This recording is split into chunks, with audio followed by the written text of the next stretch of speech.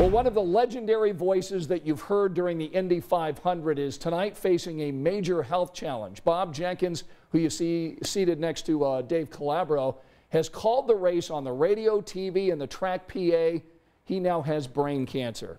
Jenkins says race fans won't see him much during the month of May.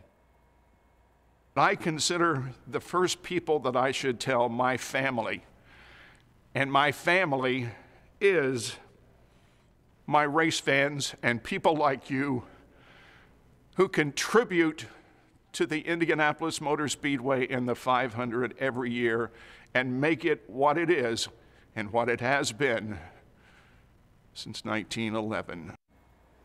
Bob Jenkins says his brain cancer treatment will include radiation and chemotherapy. Jenkins said today he welcomes prayers from race fans.